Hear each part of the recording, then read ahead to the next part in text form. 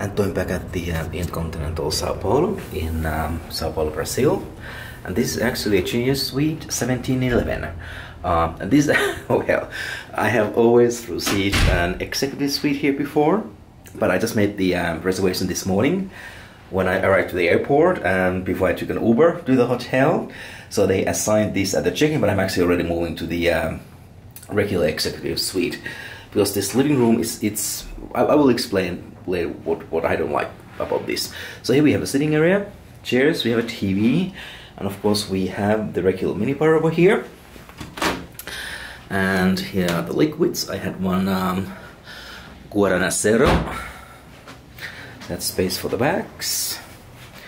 And the bathroom is here. What I love the fact that they have L'Occitane line of bathroom amenities over here, and not the usual Aquaria crap. So here we have a bathtub. Let me move a little bit.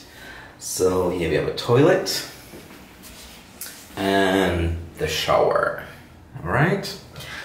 And if I move a little bit, so the sitting room safe, a couple of bathrobes, and TV, work desk, and here's the living room.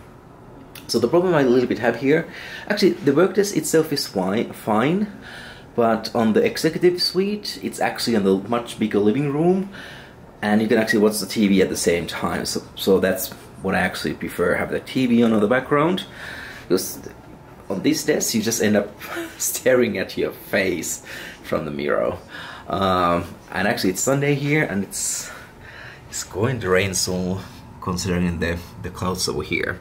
But I do really like the location of this hotel, right here in Paulista.